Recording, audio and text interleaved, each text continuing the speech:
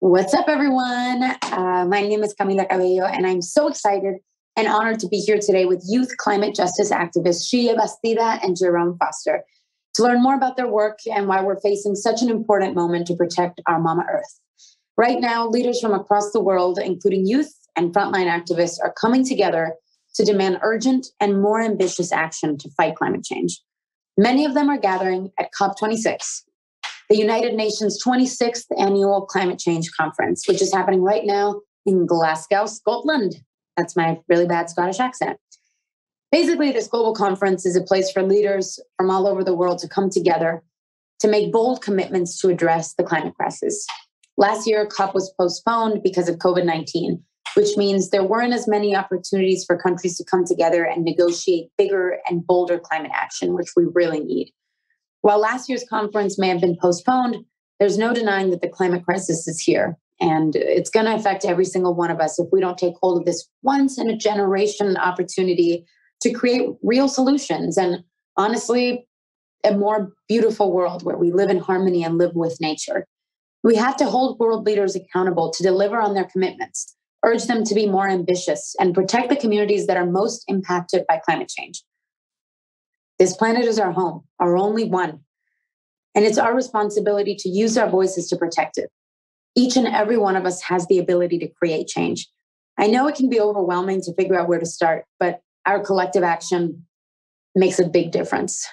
And that's why I'm so excited to be joined here today for a conversation with a couple of my personal heroes who have been on the front lines day in and day out, fighting for climate justice. Shia Bastida and Jerome Foster, thank you guys so much for being here. I'm so excited to speak with you. Thank you for having us. Well, guys, I want to dive right in. We know that climate change is here and already impacting people across the globe. With COP26 happening right now, people are demanding action from world leaders. So what does that really mean? You know, what are we demanding and how can we be sure leaders are hearing us? Jerome, I want to start with you. Yeah, absolutely. So as we go into COP26, there's a real urge both on the national scale with the US, but also on an international scale. Really what we're advocating for is for one, the end of subsidies to the fossil fuel industry and using just like public dollars to make coal and oil artificially cheaper when solar and wind are actually like the cheapest form of energy already across the globe. So that's our first demand. And also what we're also demanding is a prioritization of youth and frontline communities at the table when we're making these decisions.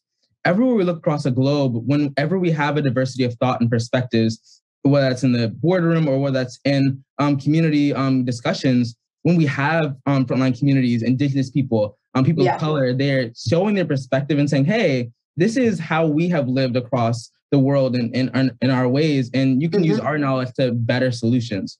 So that's our second demand. And third demand is to stop the construction of coal-fired power plants and also pipelines that go through indigenous communities. So that's our three main demands, but there's a plethora of other solutions that we're advocating for as we lead into COP. I love to hear you lay it out like that because I feel like so many people are overwhelmed by the climate crisis and are like, we need our politicians to do better, but it's so good to be aware of what exactly we're asking for, like the actual instructions for what we need to be demanding. And, segueing into what you were saying about needing to have youth and indigenous communities and BIPOC communities at the table because they are the ones that are the most impacted.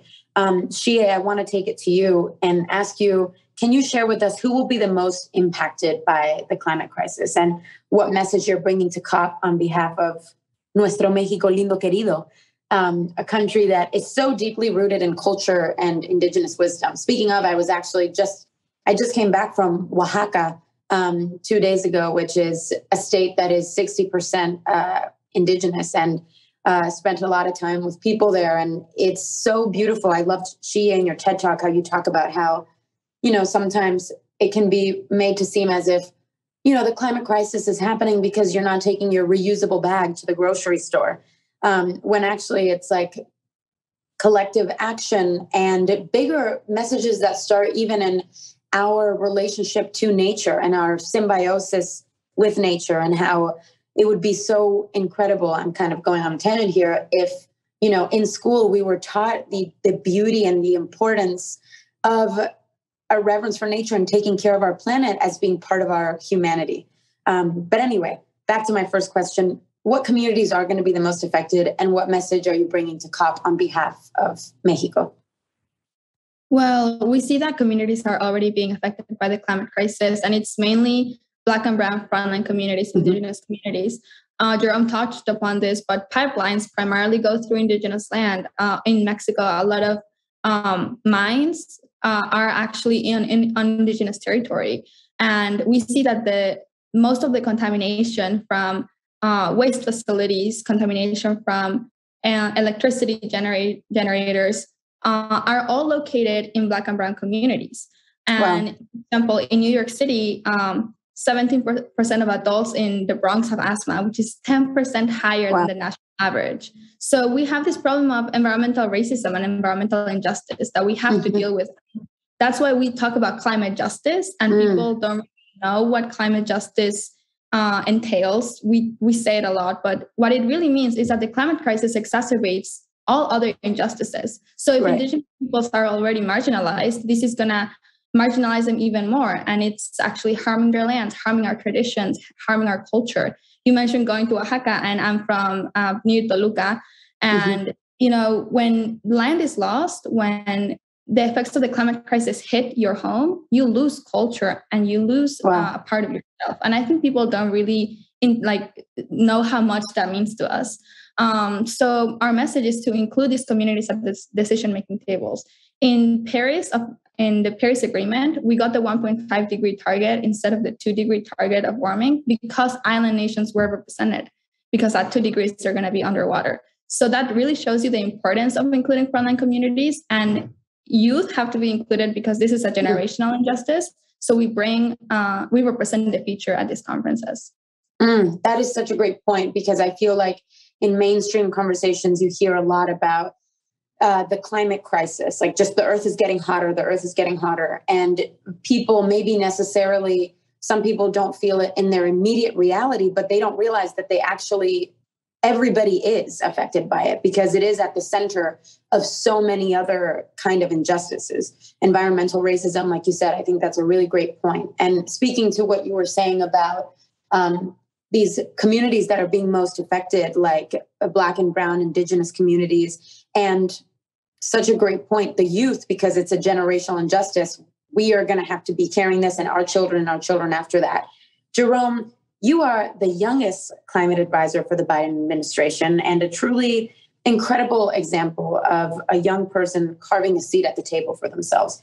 What is possible when young people are included in this conversation, and why is that so important? Why is it so important for the youth to be involved?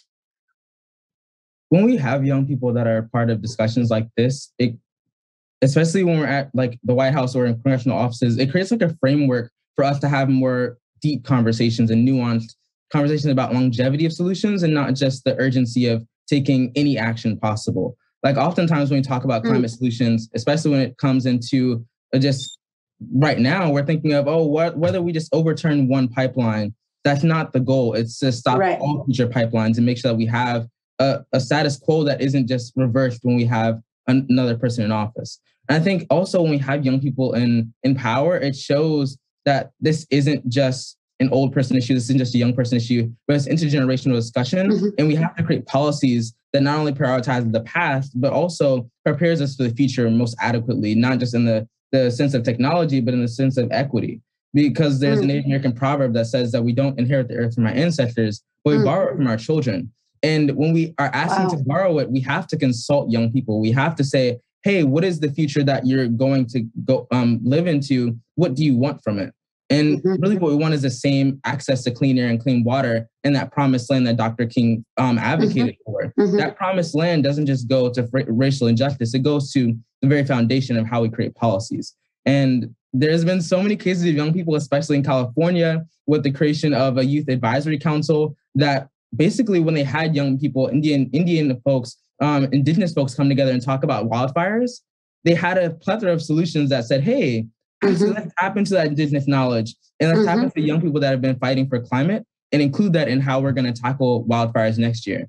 And if they had never had young people at that table, they'd never have known about those solutions. One of my favorite books talking about indigenous wisdom, a book that's changed my life, is called Braiding Sweetgrass. I don't know if you guys have read it, but it's so beautiful and has so much. I also remember reading an article in which I think in New Zealand, the Maori people, correct me if I'm wrong, but I think they, it was a similar thing where they were finding solutions because these people have been living and existing and living in harmony and in symbiosis with their land for so long. And we really have a lot to learn. Another question for you guys. Mobilization is central to both of your climate activism. Mobilization of people, of voices, of votes. And we're seeing our generation mobilize in mass numbers right now at COP26. What's going to be your collective call to action? And how can we better support you and the movement? Well, we're actually planning a strike on November 5th. That is not only going to be, obviously it's going to be really big in Glasgow, but we are organizing it worldwide. It's going to be a global climate strike. And we're also supporting the strike that is being organized by a Glasgow coalition on November 6th. So, just looking at history, we see that direct action, that people on the streets is one of the most powerful ways to make people to pay attention to us. And especially with youth, we are disrupting our civic duty of going to school to call on pay attention to us. So that is just the only thing that we have because we can't vote. We're not included in these tables. So that's why we strike in the first place. But I think it also generates a sense of community. So we invite everyone to join us on both the November 5th and November 6th strikes that are going to happen for climate justice. Something that I was going to say, I was going to say something and then I forgot and then I was trying to chase it and now I remember. I think that something that I love about your guys' work is that I think that you have this message of, both things are true. We are in a moment where it's about to be the damage that we are going to cause is going to be irreversible. And so it's really, it is like there's an urgency to the moment, but there's also a lot of optimism in the fact that we, live life day by day. We don't realize that over the course of hundreds and thousands of years, we really create the narrative. Like humans really shape the narrative. And I think that's why youth, being so important to this conversation is that over time, that's how humanity and civilizations were built. Like nobody had the instruction book. We kind of like wrote it and made it along the way. And I think if what we've done now is possible, it's completely possible to shift to a culture where it's, it's sustainable, but also regenerative and this is what ties into the book Braiding Sweetgrass, is that living in symbiosis and in connection with nature is better for all of us. It's better for our minds, our spirit, our soul, our body. It's not just like, so that my grandchildren are okay. That's maybe hard to feel like in the moment. It's really, it's just a way of, I think, feeling less alone and more connected to the world because we're not just, protecting nature. We are nature. And so anyway, that's just like something that I just wanted to get off my chest. Because I think I think that's important to talk about too. Wait, actually, I have a question about your last question. What if we're not, for example, there in person? How do we, for example, in Miami right now, where I am, if there's not like a strike, is there, should I be organizing one? Should I be posting on social media? When I call my politicians and I, call them, when I call these lines to kind of ask politicians to take action, what should I be saying? You know what I mean? Like, what should we be doing? What are a few different ways that we can be involved? Sure. Yeah. So there's like the policy breakdown. Like over the past couple of weeks, we've been trying to pass an infrastructure bill on climate. And on Thursday, Biden has unveiled that with a $1.75 trillion infrastructure bill, which has about $500 billion just designated for climate justice. So that is like a bill that's already been put in place. So really what's next is for us to continue to push for even more policies that weren't included in this bill. And Right. for example, what that really is like advocating for the Green New Deal and advocating for the In Polluters Welfare Act. Those two bills would be transformative. So that's really what, like, if you call your member of Congress, those two bills would be amazing. But if you're in a local community, just if you aren't in Glasgow physically, or if you aren't comfortable going outside, there's an organization called Fridays for Future USA, and they have local chapters all across the United States. Okay. So you can get in touch, organize in your community, go out to your local capital district or anywhere that you feel is like a statement that you can make and make your voice heard. And I feel like for people that are hesitant to kind of get involved in this conversation because it feels kind of daunting or it feels bleak, or they read the headlines, basically we're screwed, which we're not. But when people read these headlines, it can be kind of hard to remain optimistic about our future. Shia, in your TED Talk, you mentioned that since you were a child, your family invited you to love the world. And Jerome, I read that despite this challenging task ahead, you remain hopeful. And we were talking about optimism before. In the face of all that's going on, what makes you both optimistic? Shia, let's start with you. Yeah, so I do bring this view, and I tell people we have to be stubborn optimists in our fight for climate justice, because we are building a better world. We are, trying to protect joy at the end of the day. And if this is the work that we're going to be doing for the rest of our lives, we might as well make it enjoyable. And there's something my dad says that really, resonates with me, which is we don't have to live from the earth. We have to live with the earth. And once you live with the earth and you recognize the beauty of the earth and the beauty of togetherness, I think that really makes you feel like you're grounded in the decisions that you make. And optimism is, really that lens with which innovation and creativity become possible. Because we're still talking about if it's real or not, when in reality, we should be talking about what is the world we can build? What is the world we want to create? So that is how I stay optimistic. And also just with community, and Jerome is such a big part of that community. So I'm so grateful for him and everyone in the movement. That's awesome. And Jerome, what about you?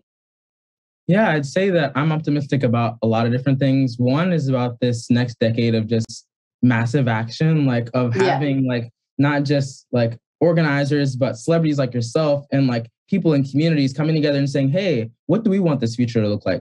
What do we want our planet to envision? And how can our ideals not just be like intangible, or saying, oh, I love this tree or I love this planet and it's priceless, but actually making it tangible in everything that we do, from our society to our economy to our culture, being rooted in the ideology of sustainability and really, as he always talks about, reciprocity. And that is really crucial in how we move forward. And that's what I'm optimistic about, is also just getting new elected officials that will bring this to fruition. Like in 2020, a lot of people don't know that like young people made up 1 in every 5 vote. That's powerful. Like literally before then, we made up like less than 10%. And politicians are like, wait, something's changing. The politics of the world is changing. And it's because young people are here. And that's what I'm optimistic about, is that generational change of prioritizing not just adults, but also prioritizing youth in the future. Totally. Yeah, I totally agree. I mean, I think that what makes me optimistic as well is, like we were talking about before, it's like our grandparents, our great-grandparents, in hundreds of years, in generations, humanity has changed and evolved so much, so it's like, even if the immediate reality looks a certain way, we can literally, because it has been done, we can create the world that we want to see. The narrative is really in our hands. And I feel really excited. Like I really do. I feel excited when I, read a book like Braiding Sweetgrass and I deepen my own connection with nature, which, talking about, for example, mental health, which is something I'm really passionate about too, like connecting with nature and feeling, and even just spending time outside and connecting with animals. And it's just like we are part of such a gorgeous world. And I think that, sometimes modern society can make us forget that, and can make us forget that what we're fighting for is so precious. And I think that makes me really hopeful and makes me really excited about creating a world that our parents haven't seen, our grandparents haven't seen, a world where it's like she says, it's a world of reciprocity where we have respect for other living things. And we are our souls are rich because of that. Jerome, Shea, thank you both so much for joining me and for sharing your insights. I feel like I've learned so much from this conversation, and I feel like other people will too. And I also feel really inspired.